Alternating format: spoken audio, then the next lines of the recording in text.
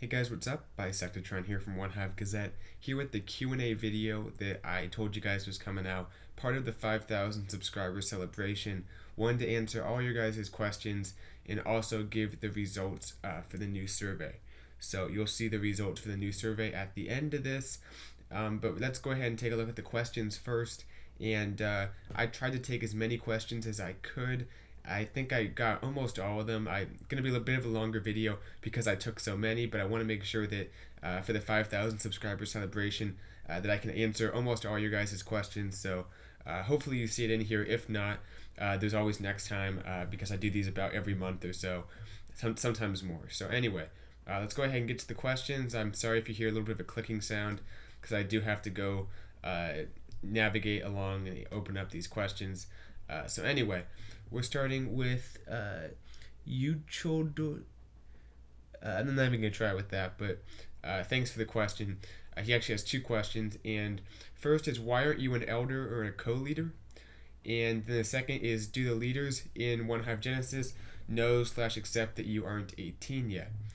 As far as the elder co-leader thing, I've been in Genesis for maybe like 8-9 months. I'm not sure exactly how long, probably about 8 months, maybe a little bit shorter. I've been in the OneHive family for 8 months, maybe like 6 or 7 months in Genesis, but it just comes with time and taking on responsibilities. I'm obviously very busy with the channel, and also I'm busy with just stuff in my life outside of Clash of Clans and YouTube, so that's something that kind of takes away from me being able to be fully involved in everything that's going on.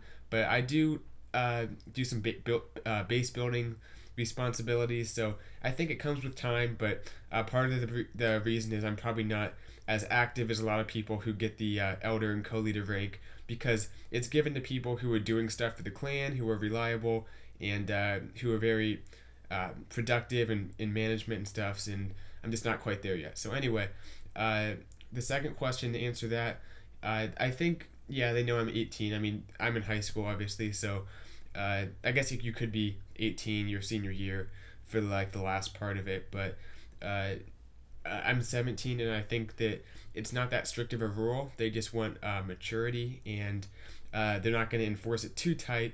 18 is kind of the what you should shoot for, what you should be about. But if you're 1 year under that, I don't think they care too much, as long as you don't, show it too much. And I think it's no big deal. But yeah, they know, and I think they're cool with it. So anyway, thanks for the question. Moving right along here, we have Voiceless Yeti, who asks, when and why did you join OneHive? I might have answered this before in a previous Q&A, but just to quickly say, I had been watching some of the OneHive YouTube, mainly Jake's channel, for a while.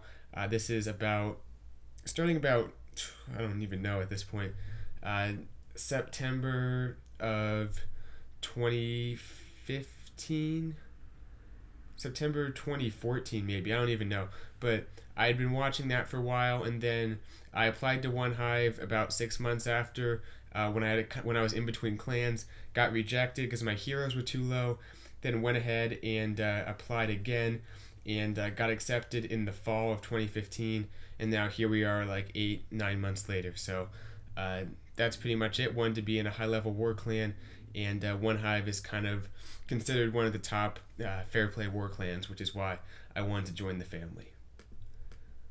Okay, next question is from Odie Fatboy Amino, and he asks, how do you feel about OHG and OHA separating from the OneHive family? Honestly, I don't think it affects day-to-day life too much. I mean, the only kind of thing we would really do is exchange players for arranged wars, and even now we still have a lot of Town Hall 11s and Town Hall 10s, and Town Hall 8s, Town Hall 9s, obviously, to draw from within the Alpha Genesis family. So really, it's not affecting a whole lot because we still have a lot of people, a lot of different levels for arranged wars. And other than that, I mean, there wasn't a whole lot going on between clans, besides maybe a social event, a scrimmage every once in a while. So I'm somewhat indifferent. obviously I had to kind of come to the defense of Genesis when they were leaving out our side of the story in their video about them separating from us. So as long as everyone knows what happened in a transparent way, I'm really don't care too much about it, and it hasn't affected me too much. So no hard feelings towards them, and I'm feeling great about Genesis and Alpha going forward. Okay, Armando Martinez Jr. Question: on average, how long do you take to plan out your attacks? Prefer a first hit or cleanup? I would say it takes me, for Town Hall 10 at this point, I come up with the initial plan, like the outline. Okay, this is what I want to do, and it might take 5 minutes to come up with the very basic outline of what I want to do. From there, assuming other people think it's cool and I'm good to go, I get it checked off by someone else who thinks the idea is good.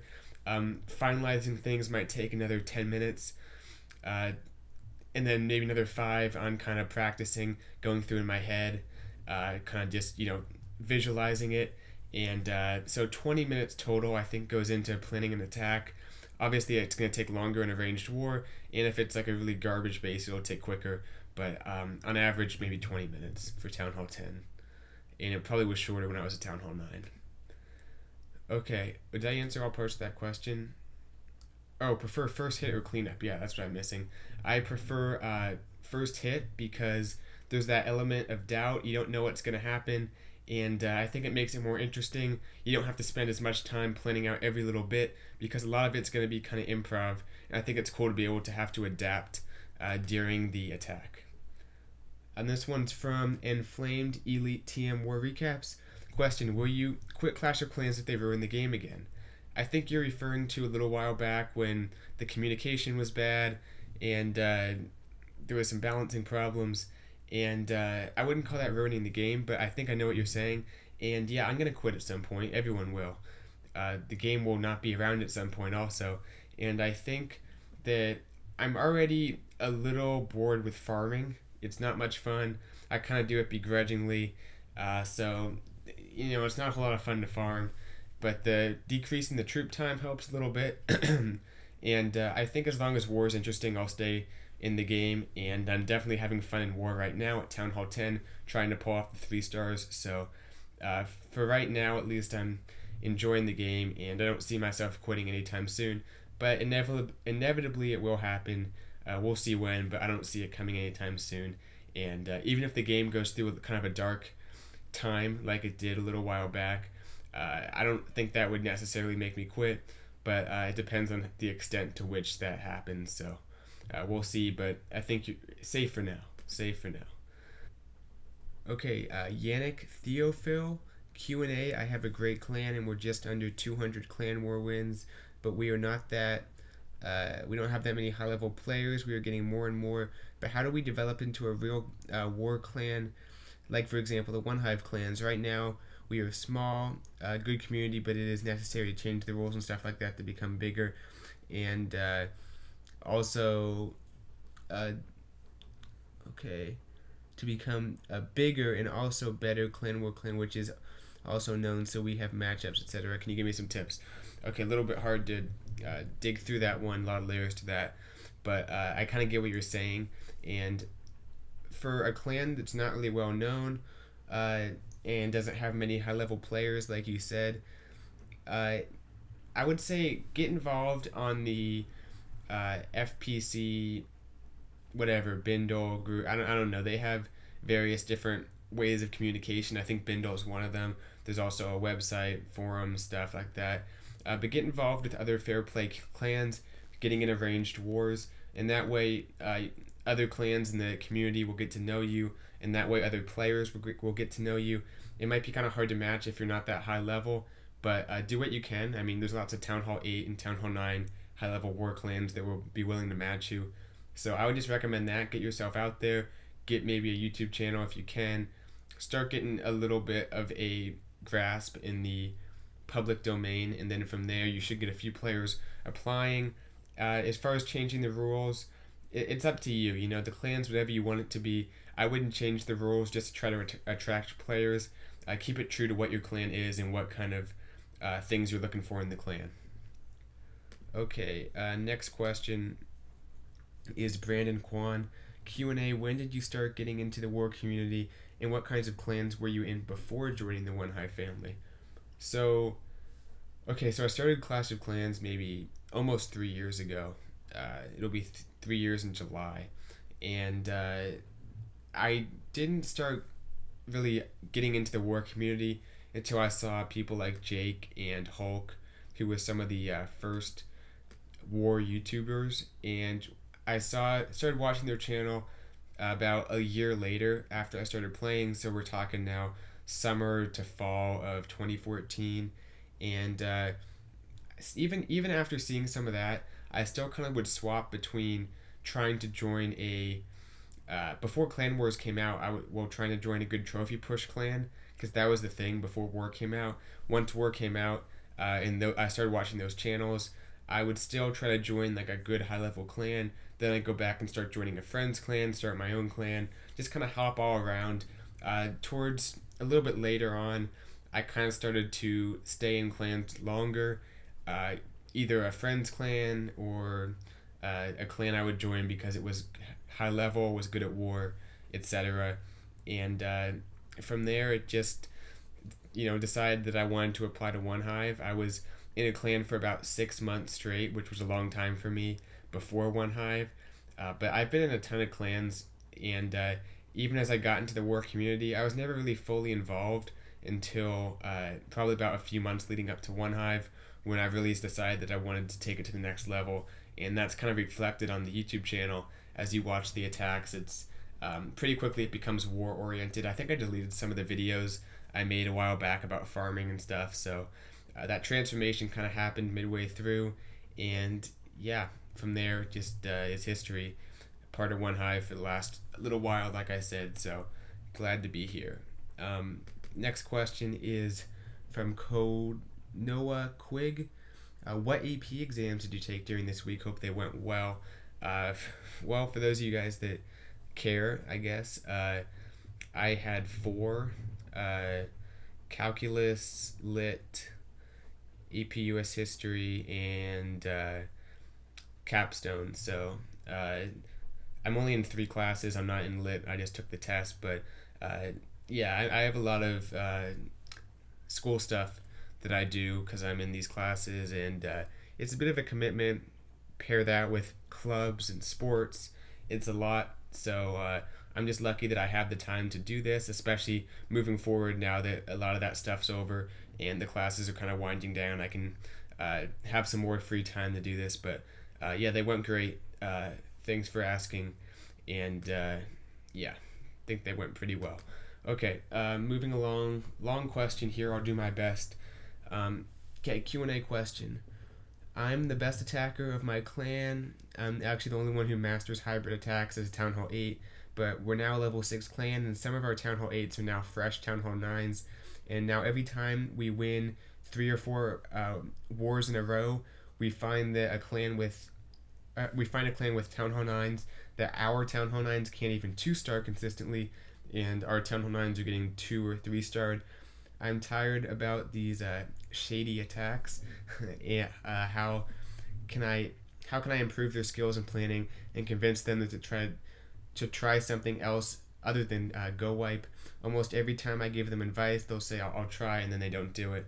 By the way, congrats, Nathan out. Cool. Okay, and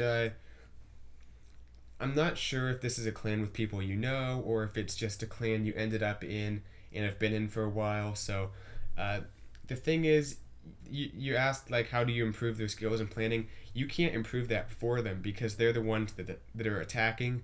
So it comes down to them deciding they want to take the time to develop the skills and to take the time to plan an attack.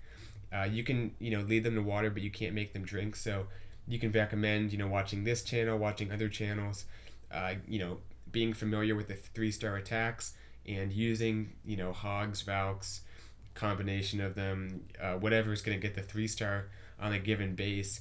But if they're just going to stick with go wipe, I think that's a sign that you should move to another clan if you're interested in trying to 3-star and be a top war player, and they're kind of lagging behind a little bit. But it's always hard to leave a clan, although I think sometimes it's necessary because people just don't want to put the time in to be a serious war player, which is fine. I totally get it, and I think that when that happens, there can be some conflict. But if we keep people in different clans, that way people can be around people who are like-minded about the game, so they can be around other kind of casual war players. And maybe you want to try to switch to a more serious war clan if that's what you think you want to do. Assuming you can't convince them, maybe they will be open to it.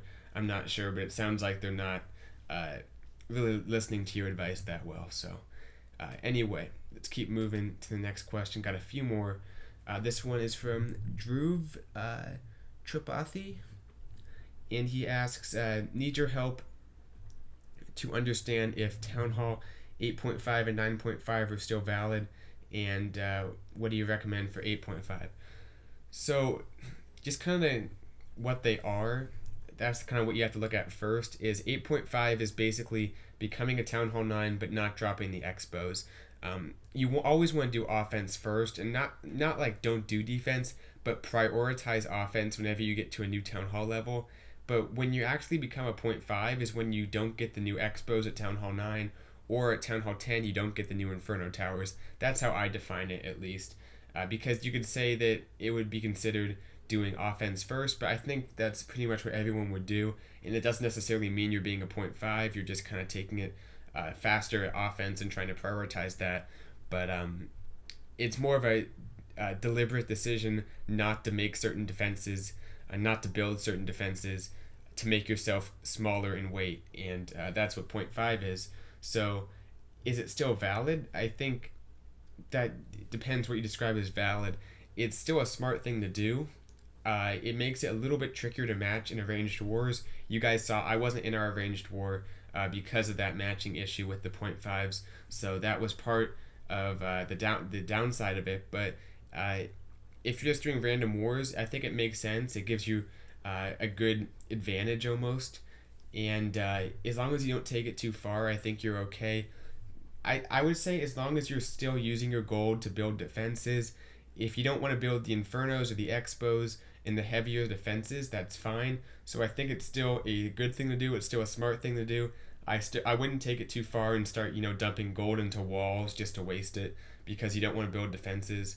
I would keep progressing along and get those Infernos down within a few months of being a Town Hall 10. I wouldn't delay it too long. My Infernos are going to be going down soon. For an 8.5, I would say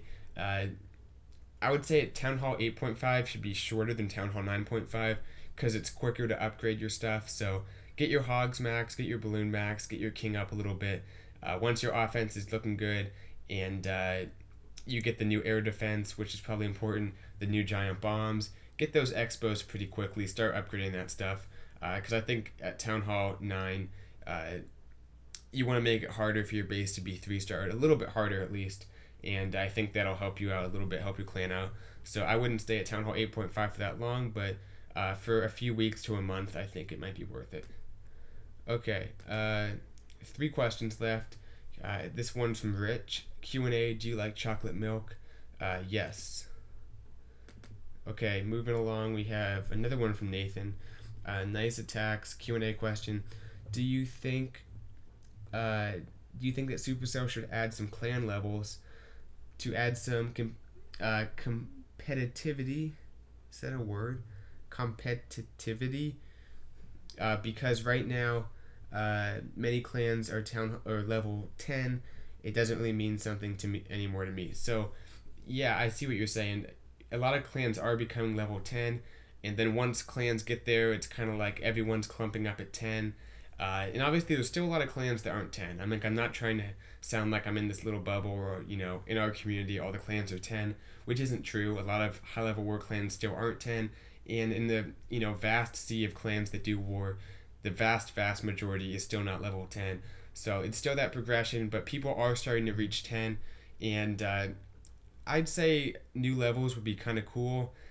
I would think that they could add some more stuff you can do once you're, level 5, level 10. have some way to customize how your CC looks. Just make it cool, make it, you're able to customize a little bit more once you get that level. Make it mean a little bit more besides just the clan perks.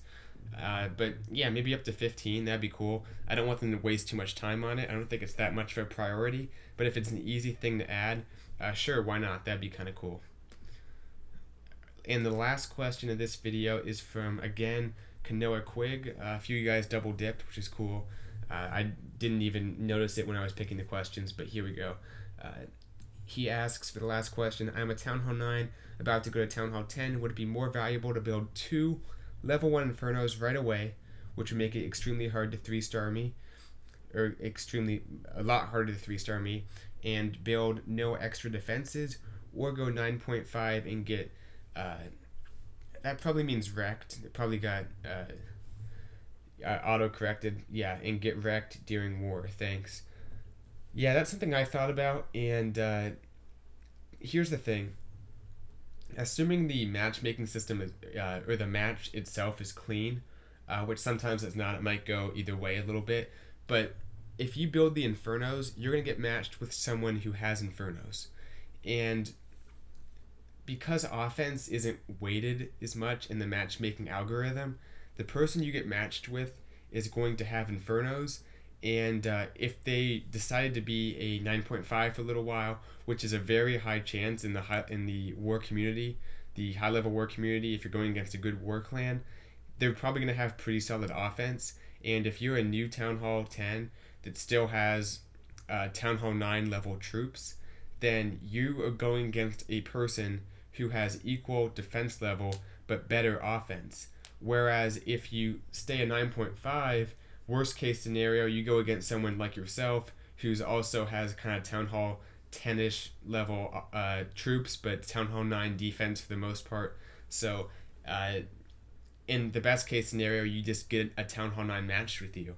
So is it cheating the system? It's kind of a fine line, or a blurry line, however you want to say it, where it goes from, taking advantage of the system to playing it smart.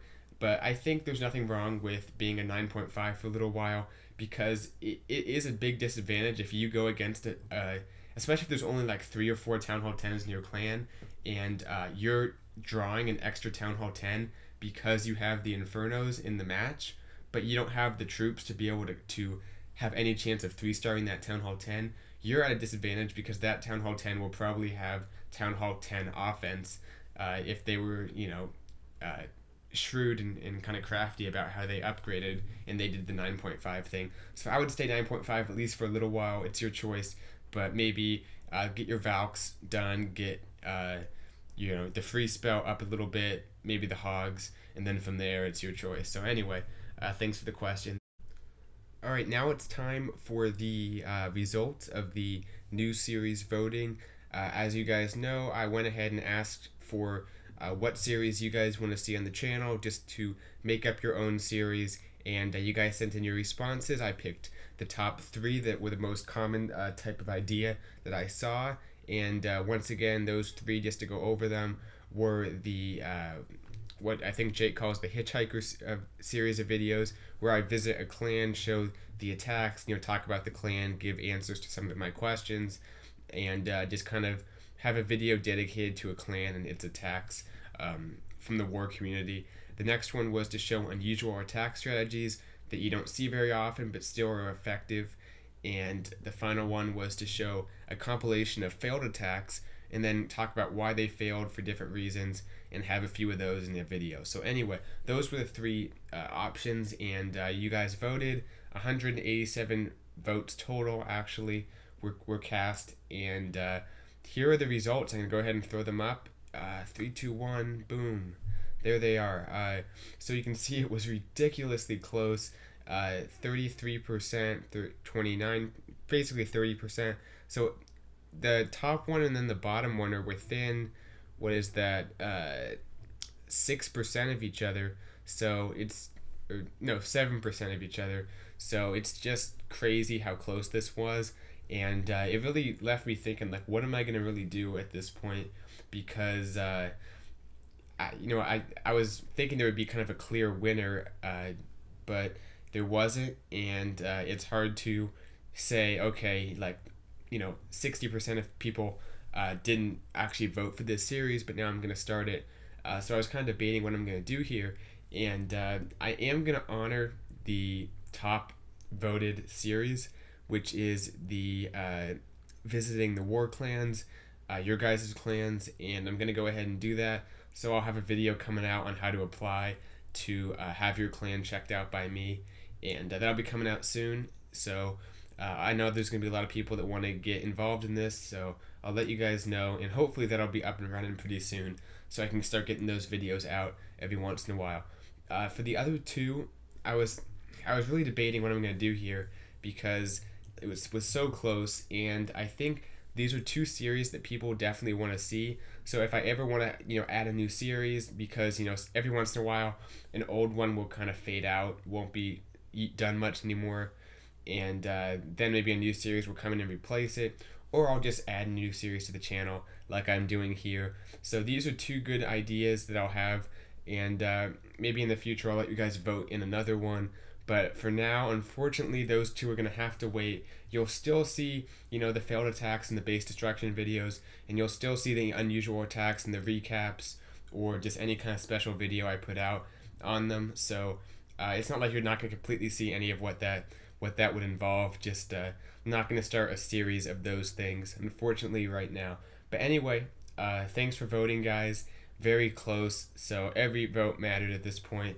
I think I did the math at one point. It would have taken, probably would have taken about, for the second place finisher to be first, which would be a 3% difference. What would that be? It would take like maybe 6 votes, and it would be the top voted series, and it would be the one I would have to choose. So anyway, thanks for the votes, guys. They really mattered in this case.